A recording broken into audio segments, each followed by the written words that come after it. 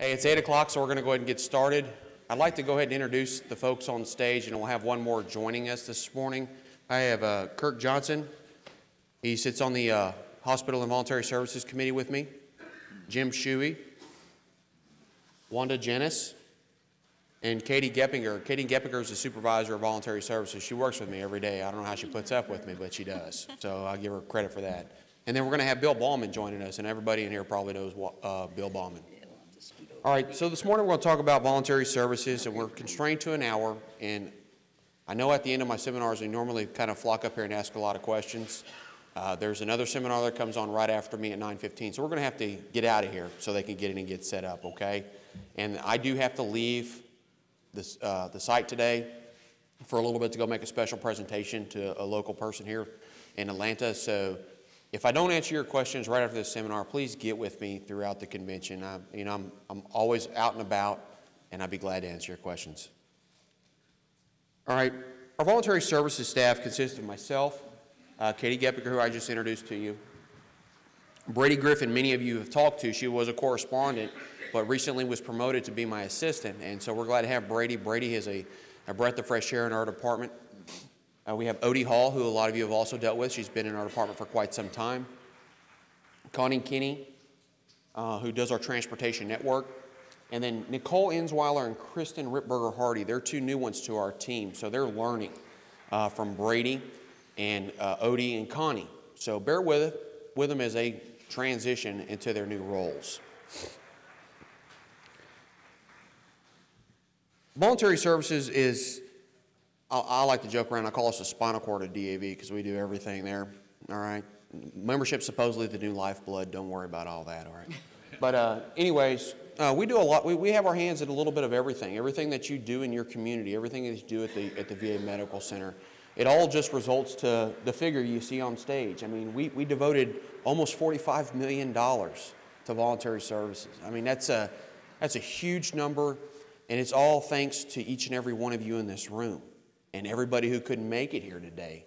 And you as volunteers obviously know how important it is to recruit and attain new volunteers. And all I ask of each of you is to try to bring one person on. And whether they can do it one day a month, 2 days a week, whatever their schedule fits. So I really need your help to encourage somebody to come in and volunteer their time. Most people are scared because when we make a commitment, we think we have to do it every day.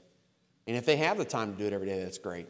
But I know each and every one of you really loves volunteering. I see some very dedicated volunteers in here, but I need your help. We need more volunteers, okay? So go back to your homes and encourage someone to join up. Some of our programs consist of what's on the board here, and I'm going to talk about them all. Local Veterans Assistance Program, LVAP. I know each and every one of you hear me talking about it. That's that little prized jewel that every one of you is doing something and you're not reporting it. And we're working to try to make that easier for you. So what you're doing in the communities is great. Start tracking that stuff. Carry a little binder. Make a note on your smartphone. You got a flip phone? Get rid of the flip phone. Get a smartphone. All right? VAVS. Opposite of LVAP. Basically, anything that you do at a VA medical center is VAVS. Everything you do outside the community can probably be covered under LVAP.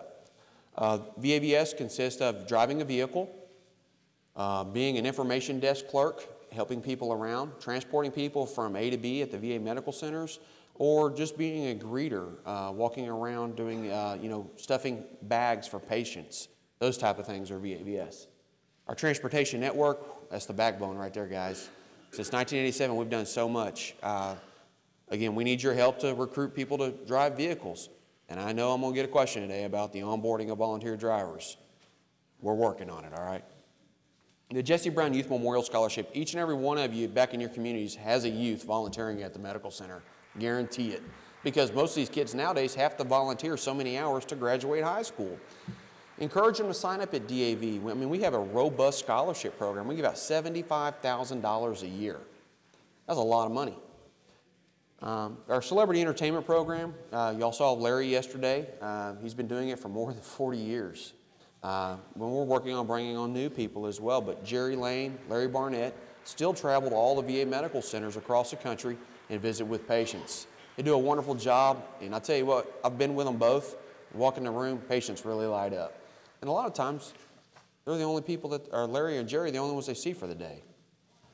And then, of course, DAV's best kept secret, the National Disabled Veterans Winter Sports Clinic. Very proud to co-host that event with the Department of Veterans Affairs and my counterpart, Teresa Parks, over there. It's a wonderful event. This year we had almost 340 participants at the event. It's a worthwhile endeavor, and if you don't know about it, ask me about it, because I could talk to you about it till I'm blue in the face. Wonderful event. All right, LVAP. Well, since 2007, we've had more than 7,100 volunteers donate 2.7 million hours of their time. It is a very worthwhile event. That number ought to be so huge, my abacus has to get replaced with a calculator so I can tally that stuff up. Each and every one of you, again, is doing something in your communities that is LVAP. All right? A little bit more about that. Some of the categories that fall under that. How many chapter service officers are in here? All right. All right. Another quick trick question. How many of you are reporting those under LVAP? About half of you, right? Those are all things that you can track. How many of you done forget-me-not drives? All right, it's early. Y'all awake? How many of you are reporting them as LVAP? All right. Again, same number. Anytime you're out promoting the organization, I know we have a new Drive for Your Community, a Ford event. How many of you have had one of those this year? Did you report it as LVAP? That's an opportunity. That's a missed opportunity. So those are all ways that you can track and get eligible for LVAP. And if you are volunteering through LVAP, you're eligible for one of these fancy things Jim Shuey can hold up. Some of our volunteer incentives. I mean, you're eligible for all that. Same stuff, okay? We have the same levels. We want to recognize you for your volunteer opportunities. Again, more examples. There's 5Ks coming up around the country. How many of you got a 5K coming to your neck of the woods? That's an opportunity for you to capture every volunteer and report that under LVAP. And we do recognize you as a division leader. We want to bring you up on stage. And who's in here from Virginia? We want to knock Virginia off of that, right, guys? Where's California at? Come on, California. Y'all got to get it together, right? All right. Oklahoma. We got Oklahoma in here? Oklahoma. They really turned it up a notch. Nebraska. You guys, y'all stepped it up a bit. South Dakota. All right. Missouri. I recognize everybody now. All right. Good. Boston. You got a 5K coming. You ready to do it to it? All right, guys. Okay. I like it. There you go. He's aggressive. We'll see what they do next year. All right. VAVS. You know, I talked a little bit about all this earlier. It's anything you're doing in the VA Medical Center. You don't have to be a driver. You can go in one day a week, hand out magazines, again, stuff bags. It's all relative. If you get your time in there, I'm a registered volunteer at the Cincinnati VA Medical Center. I go over and visit with patients as much as possible. All right, George H. Seal Award. This is something I really struggle with every year. Yes, sir.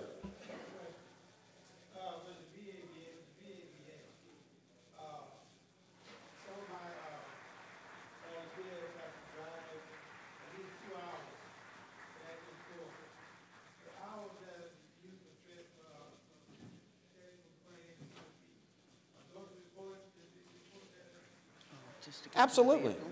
Absolutely. When you leave your house and you're ready to start volunteering, by all means, start tracking your hours. Okay? Yeah.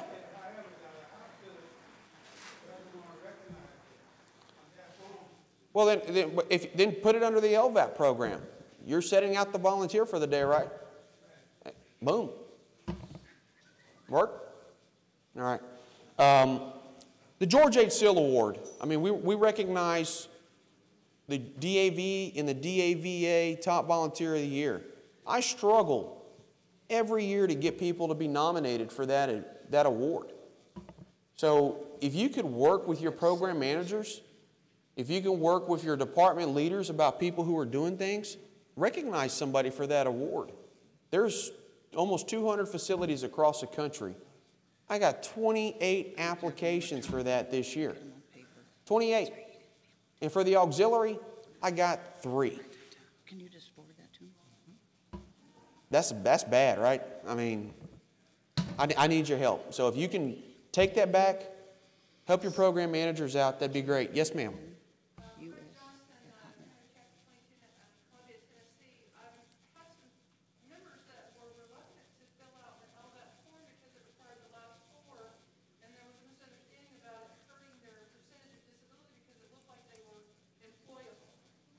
All right, well, first of all, I don't need your last 4 on any of our forms.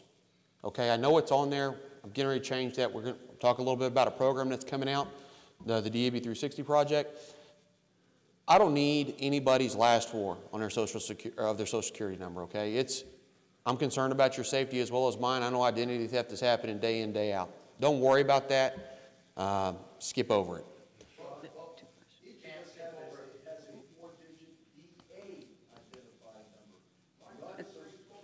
It's your last 4.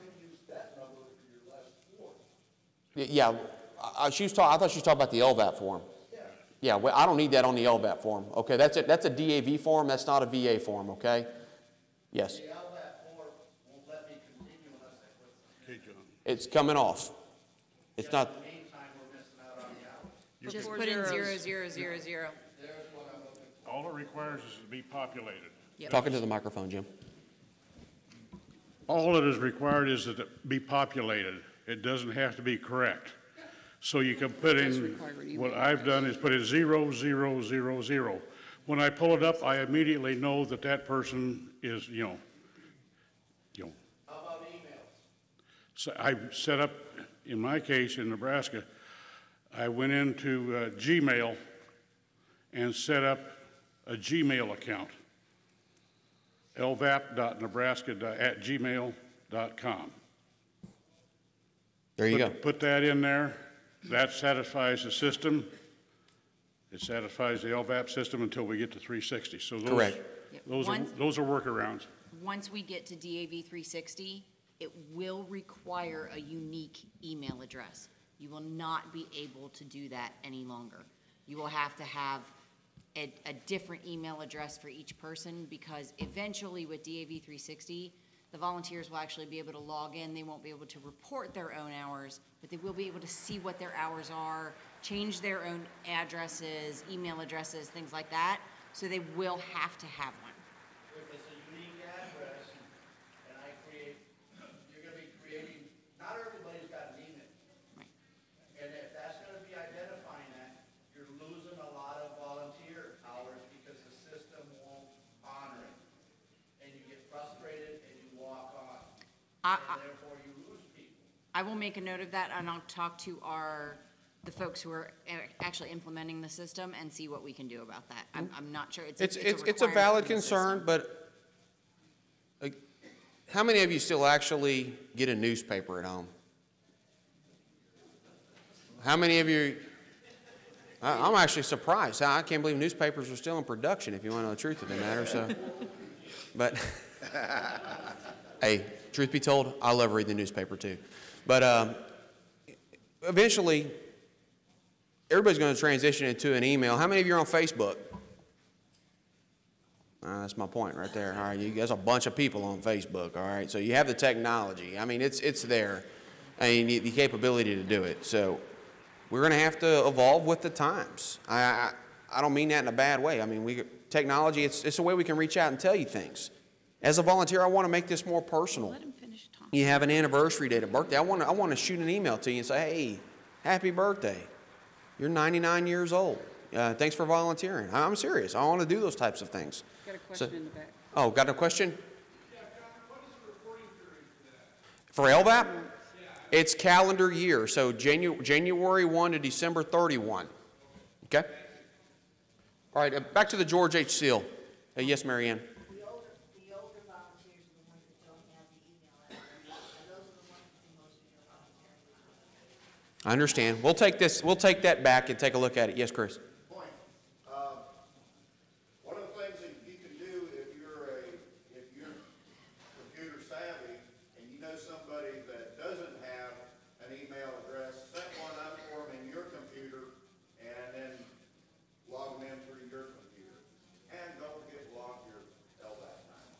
All right. You just talk about the LVAP in those last 40. What about the laws we submit for the driver of each trip for the number of veterans we turn in? You need the last four from the driver there? Well, you would have already registered as a volunteer at VA. They'd have all your information. So when you turn that into your HSC, your program manager, that's a different animal, okay? DAV will no longer require last four for anything that has to do with volunteering. Correct. We're getting away from that. We're trying to, again, we're evolving with the times, right? I understand identity. What's that? For the riders? If that's an internal process you're using at VA, I'm not affiliated with that, okay? Yeah, your But back to passengers George should H. have Seal. the I need last your four help. on their manifest. If you're volunteering, don't be afraid to ask them to nominate you. If you're doing something that I want to recognize you. So I'd love to get more than 28 applications is what I'm getting at. I really need your help with that, okay? The Transportation Network Program. Again, I love talking about this. You know, last year we provided more than 711,000 rides to veterans to and from their appointments. We've had some complications in the past where VA or DAV Transportation Network and the VA Transportation Service, VTN, VTS. Those programs were designed to complement each other. They should work hand in hand.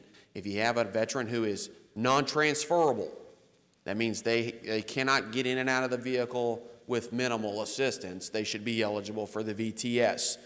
And we've had some problems in Florida that we worked out, and I think things are getting much better down in Florida. Am I right? All right. So if you're having problems in your community, please reach out and let me know. And I think he can attest to this. I will make a phone call, and we can get it resolved relatively quick. Am I right? Absolutely. All right. Some more statistics there. I just talked about the number of veterans we provided transportation to. The Jesse Brown Youth Memorial Scholarship. I love this program. We're working hard to promote it. I have a poster. If you're interested in getting a poster to take out to your facility, shoot me an email. Give me a phone call. Talk to Brady. She doesn't do anything on the day anyway, so she'd be glad to talk with you. There's a really nice poster that we put out. It really promotes our scholarship, and it promotes volunteerism as a whole. It doesn't focus on one thing. But these young men and women at the hospital don't realize that we have this money to give. I've asked for your help each and every year to get more applications, and this year I'm proud to say we received over 50 applications. We went from 25 the year before to over 50. So we doubled our efforts. I need your help again. Again, there's almost 200 medical facilities across the country, and not counting everything that they can do under the LVAP program that makes them eligible for the scholarship. Encourage volunteerism. Get these kids signed up as volunteers so they can get them eligible for the scholarship. Mary Ann? What our hospital will do is orientation for youth volunteers. Ask your chief to get in and speak to these kids and let them know about our program. Well, that's really where I want you as a VA/VS rep or DEP to talk to these kids. Walk around promoting our scholarship program. But also, like Mary Ann said, work with your chief. Tell your chief there that, or the program manager, whoever's doing the orientation about the scholarship so they can talk about it. At Cincinnati, when a kid walks in and they want to volunteer, that program manager says, you need to sign up for DAV. They have a scholarship program that's phenomenal. So that's happening at a lot of those facilities. Heck, Nebraska had, in Lincoln, they had 2 siblings that won the scholarship a year apart. And the top recipient this year, sister won it 2 years ago. So those are kids that are really giving back. Yes, Lenny? We can put youth in the LVAP thing? Yeah, absolutely. Absolutely. Again, we talked a little bit about the celebrity entertainment program and Jerry and Larry. I'm not going to talk about that much more, but it's a wonderful program. Hopefully you've had the opportunity to do a visit with them or meet with them. All right, the prize jewel of DAV, the National Disabled Veterans Winter Sports Clinic. This event happens every year. Last year was our 30th year, 3 decades we've done this event with the VA. It is a wonderful, worthwhile endeavor. Do I have anybody in here who's participated in the Winter Sports Clinic? It's changed your life, didn't it? Got you. Did I see another one back there? Yep. That Jim Sursley? Yeah. Good to see you, Jim. It is a wonderful event. The Winter Sports Clinic really changes people's lives. On the first day they roll in, they're real timid, reluctant to get involved in it, pretty down and out. I mean, that's what I see. About day 3, they're up at 5 o'clock in the morning to get breakfast, and they're ready to get them on the mountain. So it's a wonderful event, and I just like to say to everybody in here, if your chapter, your department supported it at DAV, thank you so much. It's greatly appreciated, and we continue to find new ways to promote this event. Question, John? Where are we at? Yes, sir. Andy Green, Department of Colorado Adjunct, and we're happy to welcome anybody who wants to be there. All right, thanks. Again, this event is put together with us in the VA, and we're very proud to boast our relationship. The VA has 6 of these types of events. The Winter Sports Clinic is just one that DAV co-hosts, and I'm not going to talk about any of the others because this one is the best. All right. Again, I talked a little bit about 5Ks earlier. If you got a 5K coming to your community, it's a great opportunity for you to track LVAP. There's multiple departments in here. I need your support. I need you to get involved with the LVAP program, start tracking those hours and reporting them.